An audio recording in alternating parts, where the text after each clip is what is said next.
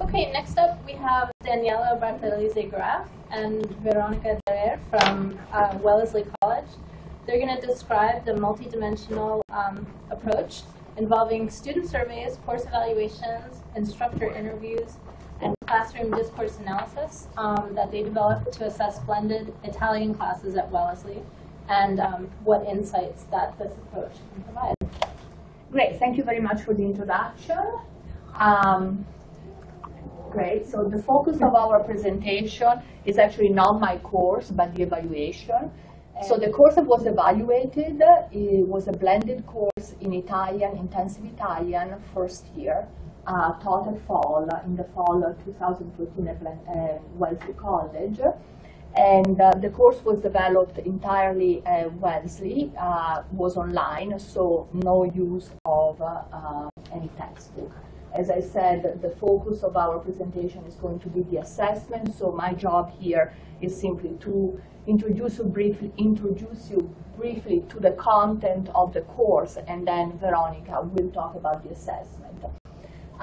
The course was developed on the edX platform. edX, as many of you may know, is a consortium originally founded by MIT and Harvard for the production and delivery of MOOCs, massive online courses. Now it has expanded to probably more than 50 colleges. And as I said, the course that I developed on their platform is a first-year Italian language and culture course, probably now already expanding into the second year. It has already been offered in many forms. The first time was a SPOC, so not a MOOC, but a small personal online course. It means that the course was completely online, no face-to-face, but the number of people was relatively limited because we invited only the Wellesley community, alumni, incoming students, prospective students. The second time was offered as a blended course in two forms. One at Wellesley, as I mentioned, 3 hours a week, face-to-face, for a course that normally meets 5 hours. And the second time at MIT in the spring, I just finished in a more highly blended version, 2 hours a week face-to-face, again for a course that normally meets 5 times. Planned for the fall, again, might be used by selected high school as a textbook, so in those high schools where Italian is not offered as a language, or as a self-study the opposite. As a textbook in those schools where Italian is already offered as a language, or a self-study where Italian is not offered. However, as I said, the focus of our presentation now is on analyzing the assessment of the blended course that I taught at Wellesley. Now, briefly, if I can quickly go online, I just want to show you the structure of the course. So here we are on the edX platform, and as you see, we have a left-hand side column where all the units are listed. And for example, here we are in Unit 12, and under Unit 12, there are all the specific lessons. In particular, we are in 12.2, C, in personality, in personal construction. And then we go up, and on this horizontal bar, we have all the single components of that lesson. So basically, the idea for us was to develop material that would meet different learning styles. So we present the same content, whether it's a grammatical unit or a cultural unit, by using different venues. And here you have an example of how we present the scene personale, the impersonal construction. So if you are, say, a visual or auditory learner, you might want to plunge directly into a video that we, a series of videos actually. Each lesson has one. We have a total of, I think, 45 now. Videos that are skits that we shot on campus using as actresses our native speakers of Italian. You can watch the video with time transcript or without. You can also, this lesson, for example, this specific presentation is step by step because you can learn first the vocabulary, actually download watch the English, Italian and English transcript. You have the phase of listen and learn, and then you have the phase of test yourself. And then we move down to a more participatory phase. I'm not going in for lack of time, in which you have an exercise which is voice comparison, called voice comparison, in which two waveforms are presented. One is the original, in the native speaker saying the sentence, and the second waveform is the student recording his or her own voice, and you can compare the two.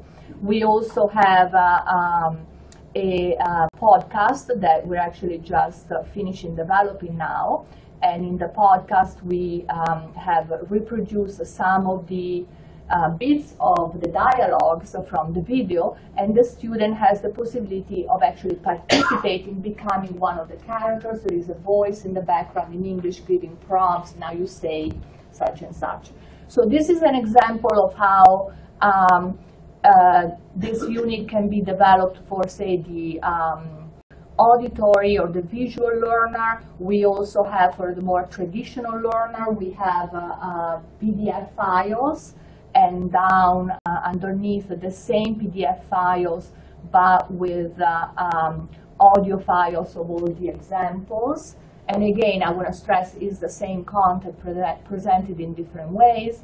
We also have a slideshow with animation, so if you want to, in any event, this is basically the point.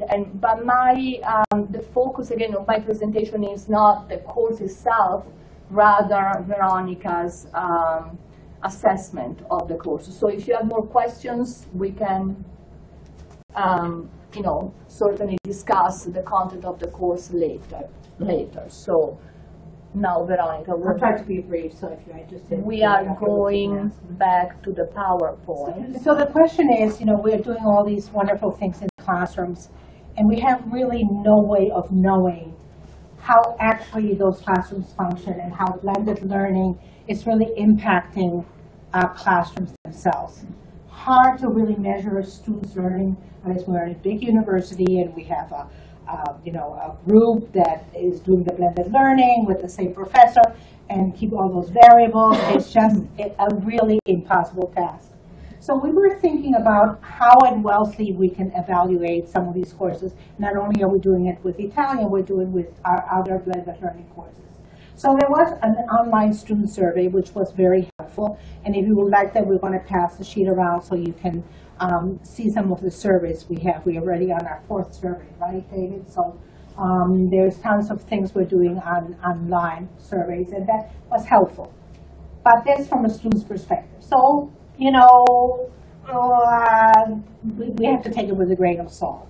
The second one, which is the one that I really want to concentrate on, is discourse analysis. I don't know if any of you have heard of discourse analysis. So my specialty is classroom ethnography, so discourse analysis.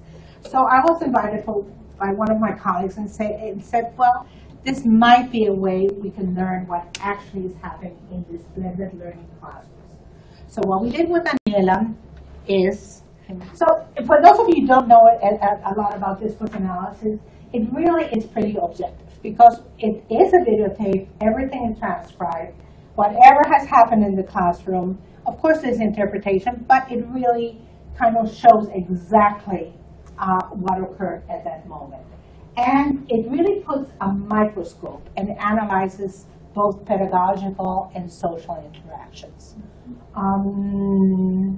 So how do we do discourse analysis?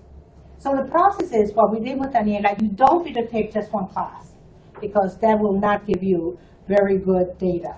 The professor is very aware, the students are very aware. So I do a minimum of 3 videotapes. And then I close my eyes and I select one. So not very scientific, but it's the best way that I can think of just randomly using one. So what happens, you transcribe the whole session, and you're going to say that's a lot of work. Yes, it's a lot of work, but luckily there are lots of companies nowadays that do it very cheaply. So if you're interested in using this to really understand what's happening in blended learning classroom, and you can train students, and they love to do it. So I'll talk a little bit more about that if you want. So what happens then, you divided this transcription in what we call interaction units. And interaction units are really turn-taking units. And the classroom has a very, very specific turn-taking units. Have you heard of the IRF pattern? Okay, here it goes. So you ask a student, what is 2 and 2? That's the interrogation, that's the question. The student, the R is the student response, 4. And the teacher gives feedback, great. And that is the actual pattern that you find in most classrooms, which you don't find in real life. And it's probably, and actually what we're trying to break a little bit with this blended learning. We want a little bit more natural language in this course than this very fake pattern that is there's a power. I mean, this is where the teacher has the power. The teacher's the one who asks, the teacher's the one that gives feedback. So then afterwards, we didn't do this with Daniela because of time, we divided it into message units. Message units are the smallest unit of meaning. And they give you a lot of quantitative data. They give you a lot about the type of feedback that you give. They give you a lot of who talks most, what significant talk is, what kind of questions you ask in the classroom. If students ever question, students do not question a lot in class, which is also not actually what we want. So we divided into message units, and I'll show you a little example. And what we did with Daniela is we did it in instructional units. And instructional units is when you have a change of both social and pedagogical interaction. What it means is if it's teacher to student, that's one type of interaction. However, if you change a student to student, that's another type of interaction. Student to students is another type of interaction. So when there's a change of interaction, that's an instructional unit. And also it's a pedagogy, so topic-wise. So if you went from teaching the future or introducing new vocabulary, like it was with Daniela, then that's one. If it's practicing that vocabulary is another. If it's practicing a grammar point. So those are lesson phases. And with Daniela, they were very clear. Usually, I don't know if you understand how clear those lesson phases are in your own classroom. Mm-hmm. Sometimes we don't know our own classrooms, but they are very specific. So this is a sample of a discourse analysis, and don't get turned off and go, because it's not, So the first one, when you see the line, it's the teacher says, okay, if you deposit, and this was in a math classroom, 1,000, how much interest would you earn, blah, blah, blah, and you see how complicated his questioning is. Imagine if you were a student. So the student asked, $50, and the teacher says $50. That's what we call echoing in discourse analysis. And so it has a lot more details, but I'm not going to go into it. So what we discovered with Daniela, which was really interesting, is because of the blended learning, because students were online, her grammar explanations were shorter than the usual, which is good. So there's less lecture going on. The target language was more personalized and creative, so she was able to ask students to get into pairs and use the language instead of explaining all the little details of the language. And this can go for any subject matter. It was more unplanned, which is, she was able to talk more freely. Native speed-like. I mean, this was an elementary Italian course. And I'm okay with Italian, but not fluent. And she was at a good pace, I must say. And she used humor. I mean, how many of you understand humor in a second language? I thought that was a biggie, and the students laughed. So we knew that they were. I paid them in advance. It was randomly chosen. And there was extemporaneous talk about target talent culture, which we usually are not able to do in our first year because of what they had seen online. So all of these results were really great to see that the blended learning had an effect into the classroom part of it.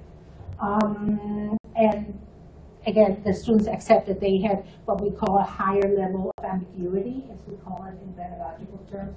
They were willing to be less, preoccupied with each word because they thought they had the background knowledge. So this is what discourse analysis does. Now, we did have other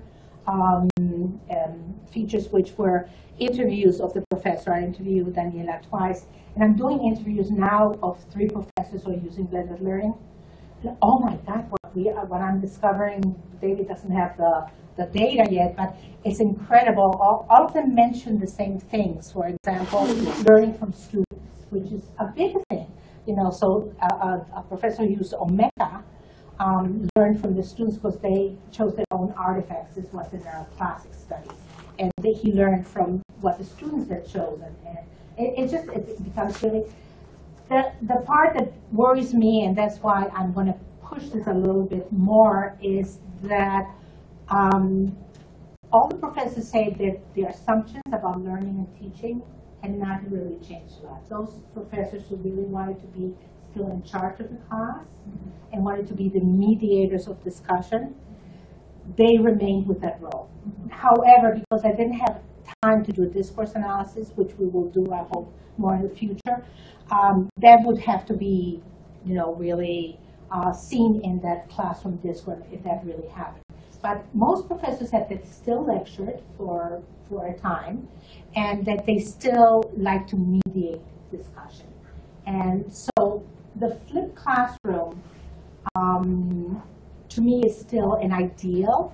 I haven't been able to analyze any real flipped classroom. So if you think you have a flipped classroom, we would love to look at it and do a discourse analysis on it. And so, it's a work in progress at this point, all this research. And we have a sign-up sheet if you're interested in the PowerPoint. In any of the other... We're planning on maybe forming a Google group for people who are interested in assessment or blended learning. So just very informal if you want to pass it. So when we have questions, if you have any questions about all the other student surveys and everything else we do, we'll be more than happy to answer.